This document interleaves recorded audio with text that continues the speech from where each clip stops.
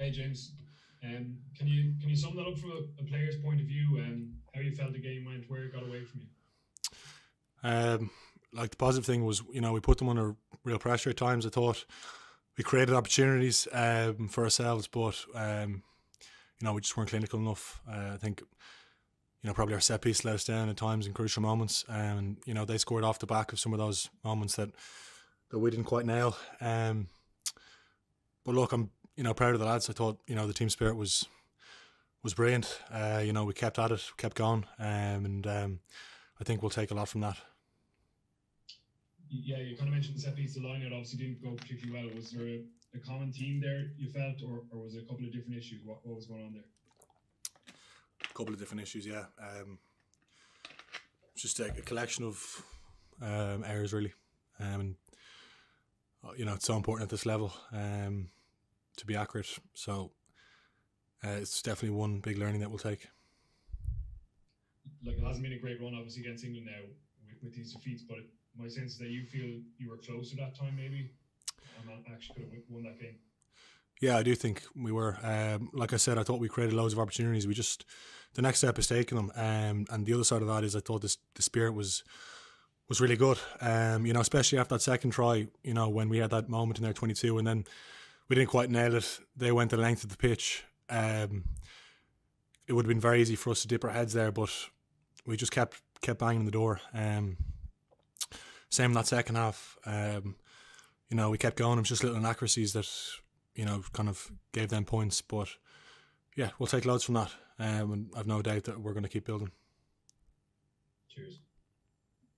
James, when you say there was a few things around the line-out, like, are they the same things that happened in Paris a few weeks ago, or are they different? Like, what's going on there?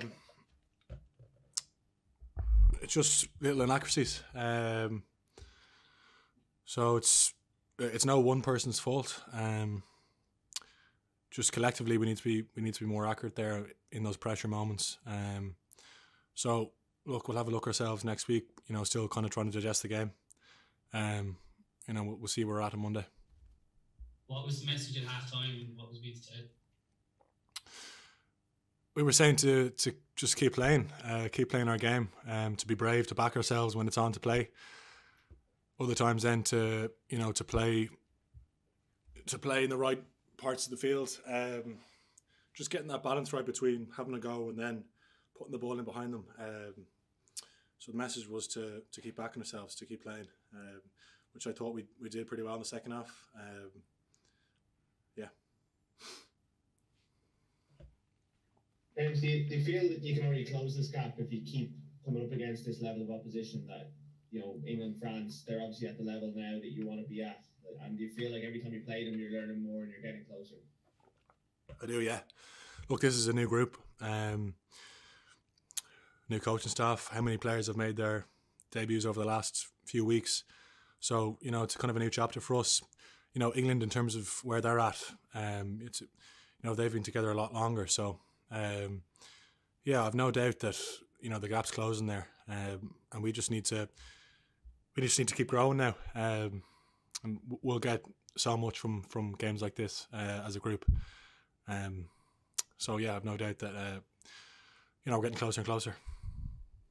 How did you find the experience of captaining your country, and how much will you learn as a captain whenever hopefully you get the chance to do it again? Like, to be honest, the week was much the same. Faz told me to focus on my own game, and that's what I tried to do all week. It wasn't a massive strain or anything.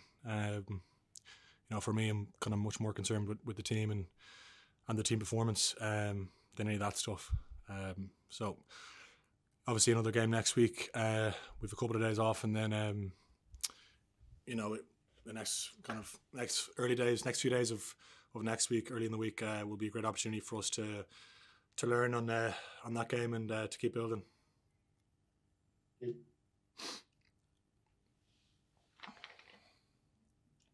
guys, we'll take the last one for James in this section. James, how's it going? It seemed to be at the start of the game, the first 15-20 minutes, the kicks in behind, like Ross Byrne was doing a good job on that, but then it seemed to kind of go away after those, two quick England tries in succession. what was the kind of idea behind that? Because it seemed to be kind of working, it seemed to be working, but then we didn't really see it until maybe Billy Burns came on late in the game. What, playing the ball in behind them? Yeah. Just want to play in the right parts of the pitch. You know, I thought Bruno managed the game really well. And as I said earlier, it's just getting that balance right of playing and backing ourselves, and then other times, you know, kicking to space. So I mean, I don't really know exactly what the change-up was in terms of the kicking game. You know, I'll have to have a look at that. But as I said, I thought Bruno managed the game really well at times. You know, especially under pretty tough circumstances. Keith there was spoken about there, you know, like during the week, he said the most frustrating thing about the last, you know, couple of losses, or maybe you guys didn't leave any shots on England. I know you kind of still lost today, but do you feel like maybe a couple of shots were landed on them today? I do, yeah. As I said, I thought that was a much better performance than the time we were here last. You know, we had a go and we definitely fired some shots. As I mentioned in the beginning, I thought the team spirit was really good. So we're just going to build on that, and you know, next time we're going to look to fire even more shots. So yeah,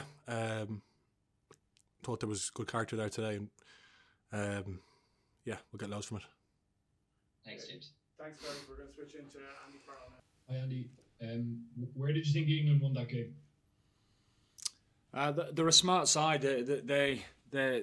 They understand what they're about and what the plan's all about, and they're relentless at sticking to it, aren't they? So I suppose set piece pressure, certainly from a defensive point of view, they obviously did a job on us there.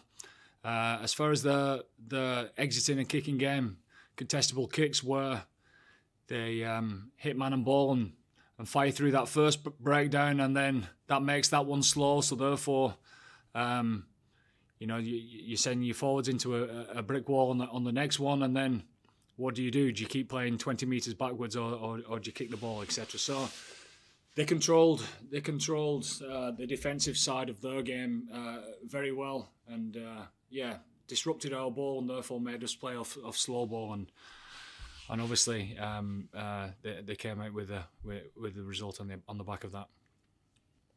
They've obviously had a good record against Ireland in recent times. Do you feel the gap, or did you see signs there that gap is closing? Well, of course you see signs, because you know some of that stuff out there is absolutely priceless for us.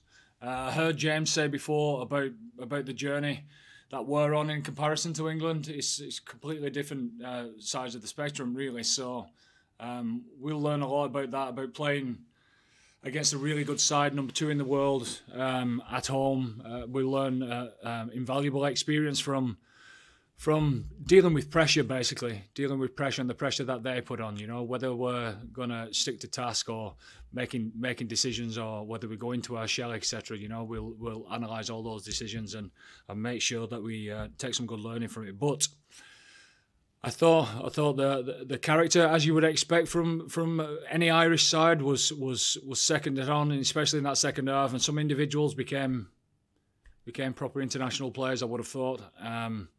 You know, there's some immense performances, and from guys that, you know, will look back and be a little bit disappointed. They'll be bigger and better for the experience as well. Cheers. Andy, what's your sense of what was going on at the line-out? I know it's not down to one person, but were you seeing similar things that happened in Paris a couple of weeks ago? Not really. You know, obviously, it's, that's what I'm talking about regarding pressure. Pressure. People react in different ways, don't they? You know, and a line-out has to be as cohesive as it possibly can, and obviously there was a few overthrows, and then obviously we'll analyse the rest. But yeah, I suppose it's the quality of ball that we was getting as well. To set up the maul, I thought they was coming down on us.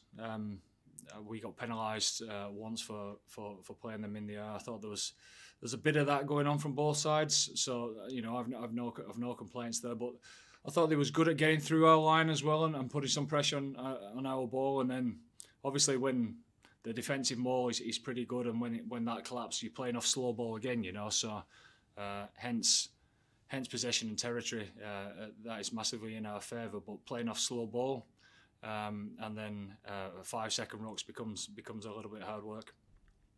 Are you concerned at all with the shape of the line out in general?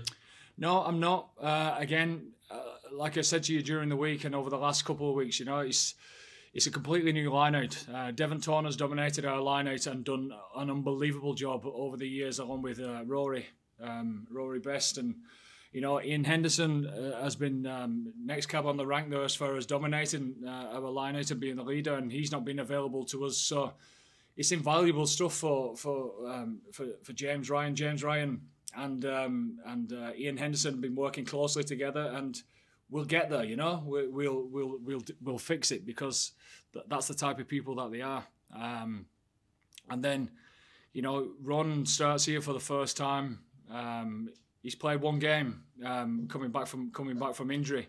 Again, that's priceless learning for him. So he'll be better for the experience. I thought Rob did pretty well when he came on. So it's a new line-out team, so to speak. And yeah, we'll learn from this experience and get better. Thanks.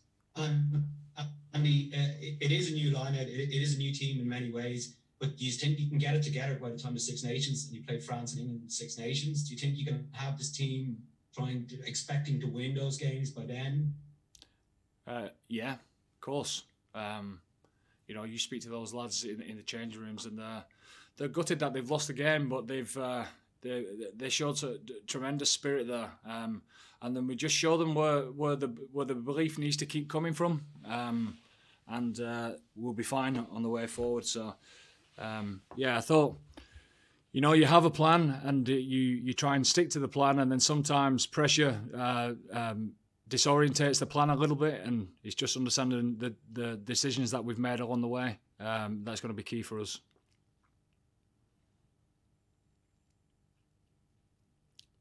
Andy, how's it going?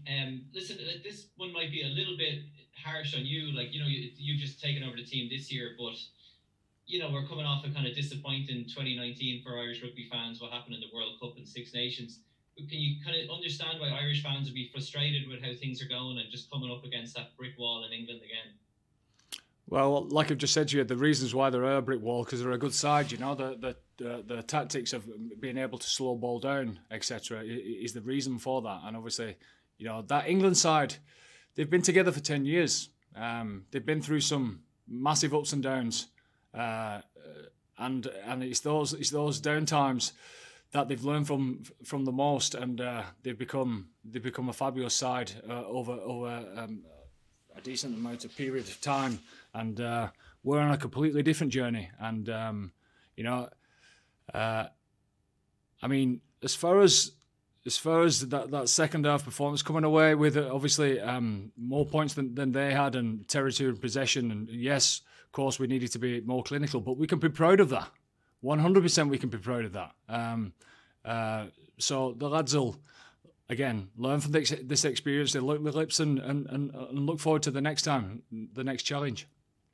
There was one comment you made there on RT after the game that picked up a bit of traction, talking about boys becoming men against England today. And you mentioned Chris Farrell. Was there anybody else that kind of, in your mind? Well, I thought. Well, I mean, you talk about tough, and sometimes you have to take the ball up into a brick wall and take your medicine. The amount of times that Caelan Doris came out the other side was unbelievable. The amount of times that he kept offering himself, and James being captain for the first time, you know, what an experience for him.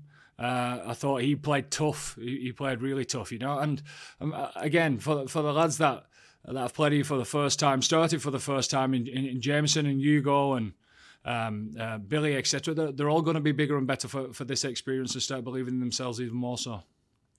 Okay. Thanks, Danny.